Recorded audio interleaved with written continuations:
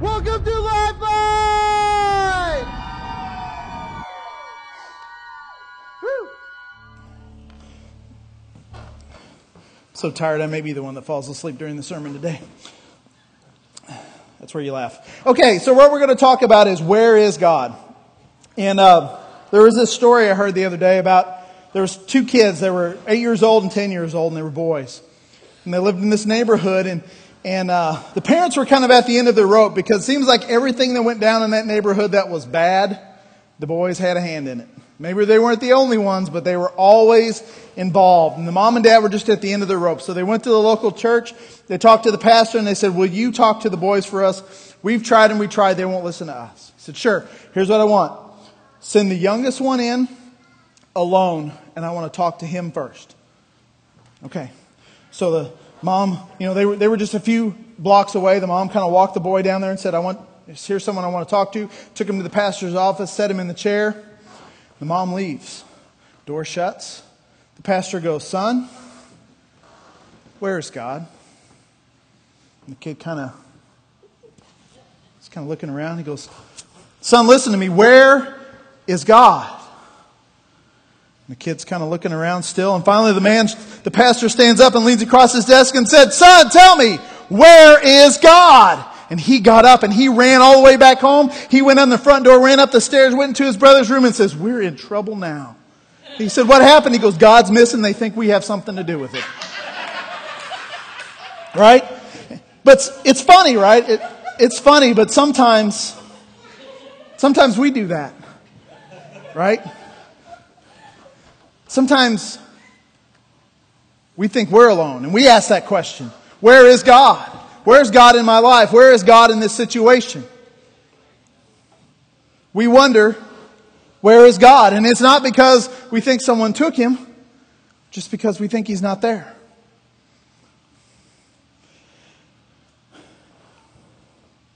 I want us to all think back at a time in our life where we've, maybe said that. Maybe we said it out loud. Maybe we just thought it in our heart, but we've wondered, where is God? And what I found is, in my own life, is when we do that, when we ask that question about where is God, we reveal a lot more about our nature than about God's nature. Because if we go back and read our Bible about what God's promises to us are, the fact that we ask where is God means that we don't understand what that promise says, or we don't believe what that promise says. So the question is there any place that God can't be? If you have your Bible with you, want to turn to Jeremiah 23, verses 23 through 24. I'm going to read from the New Living Translation. It says, Am I a God who is only close at hand, says the Lord? No, I am far away at the same time. Think about that for a second. I'm close at hand and far away. Can anyone hide from me in a secret place? Am I not everywhere in all the heavens and all the earth, says the Lord. So when we ask ourselves, and we're in this situation, we say, where is God? The answer's got to be right here, no matter where we are. And I want us to kind of agree on that simple truth. That here in Jeremiah, and I'll show you later, lots of other places, God said He's always going to be there. Is He at our beck and call to do what we want Him to do? No. That's why He's Lord and we're not. But when we get into these situations after today, I don't want our first response to be, where is God?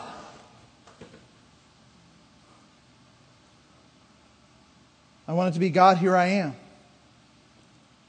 See, we tend to underestimate God all the time. I know I do it because my feeble mind can't comprehend what He can do, right? That whole thing about, am I just close at hand? No, I'm across the street and I'm around the world at the same time. I can't do that. I don't understand it. I can't see that. How does He do it?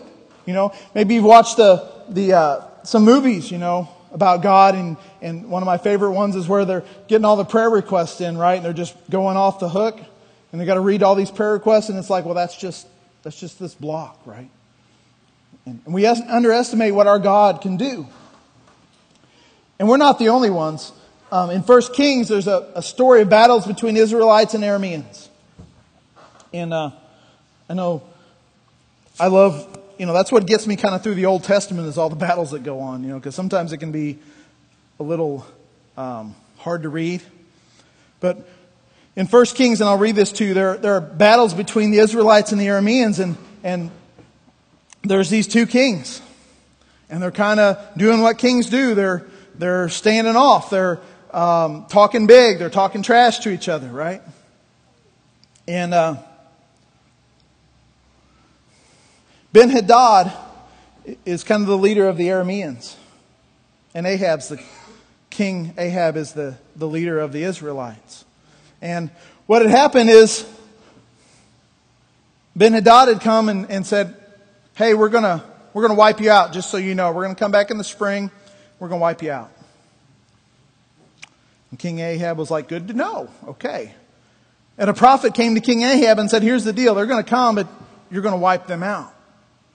And so spring came. The battle went on. Sure enough, Israelites totally massacred the Arameans. A couple people were the only people that got away, right? And Ben-Hadad happened to be one of them. And so when they got back and they're licking their wounds and they're trying to figure out what went wrong, in 1 Kings 20:23, here's what they said. After their defeat, Ben-Hadad's officers said to him, the Israelite gods are gods of the hills. That is why they won.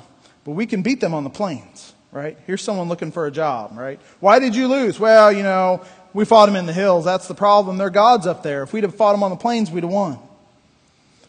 And so back in that day, spring was it wasn't like, baseball season. It was time when kings went to war. So the next spring rolled around. And the following spring, he called up the Aramean army and marched out against Israel, this time at Aphek. Israel then mustered its army, set up supply lines, and marched out for battle. But the Israelite army looked like two little flocks of goats in comparison to the vast Aramean force that filled the countryside. Then the man of God went to the king of Israel and said, this is what the Lord says. The Arameans have said, the Lord is a God of the hills and not of the plains. So I will defeat this vast army for you. Then you will know I am Lord. And that brings me to one of my favorite songs right now. God of the hills and valleys. Right? Who's the guy who sings it? Torrin Wells. And the verse goes like this. You're a God of the hills and valleys. Hills and valleys, God of the hills and valleys, and I'm not alone. And I actually got a little behind the music that Torrin kind of tells what this means to him. And I want us to watch this right now.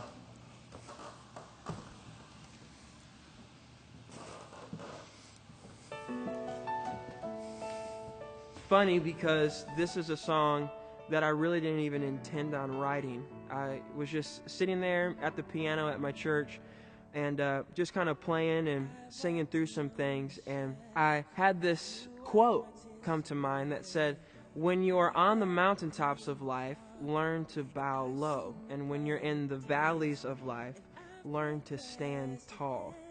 And I thought, man, this is a perfect picture for the believer.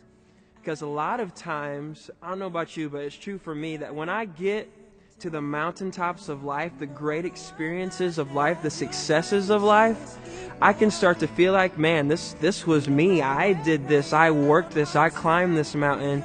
But it's really in those moments that we have to learn to bow low in high places, remembering that it's God who set us there. And yet on the flip side, sometimes when I'm in the valleys of life, it's like, God, where are you? You left me here by myself. And that's not true either, because God sees us in the valleys and we're not alone.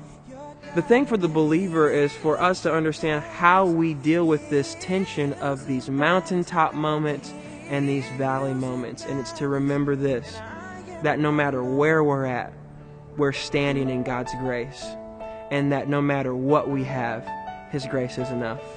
He's the God of the hills and the God of the valleys. You're God of the hills and valleys, hills and valleys, God of the hills and valleys, and I am not alone.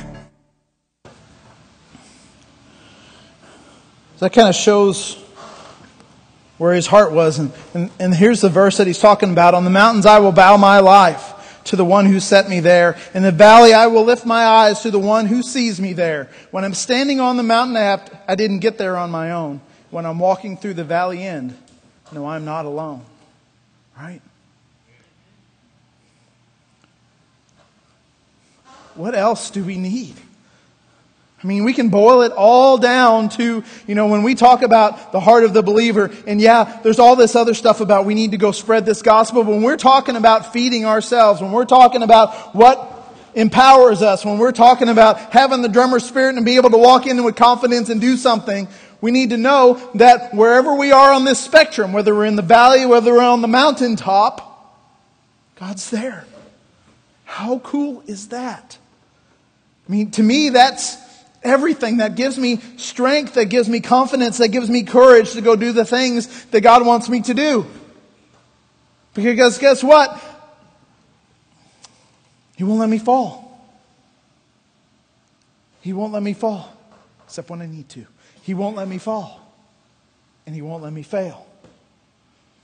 And so, when I kind of boil down what the Bible's saying about God's promises to us and God's omnipresence and God's just, I don't know, I just feel like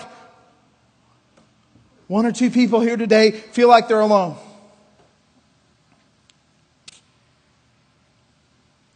And I feel like I'm supposed to say, you're not.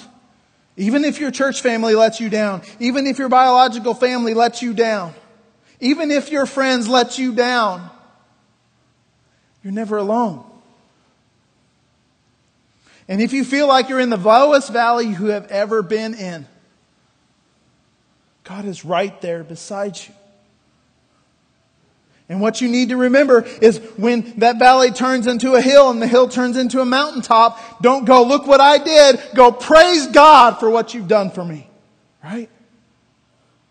Do we need more proof in the Bible? Do we need more? Deuteronomy 31:6. So be strong and courageous. Do not be afraid. Do not panic before them. For the Lord your God will personally go ahead of you. He will neither fail you nor abandon you. There is no one on this earth that can make that promise to you. They can try, they can mean well, but there's no one that can make that promise to you that God can. Hebrews 13:5, don't love money, be satisfied with what you have, for God has said, I will never fail you, I will never abandon you. Joshua 1:9, this is my command, be strong and courageous.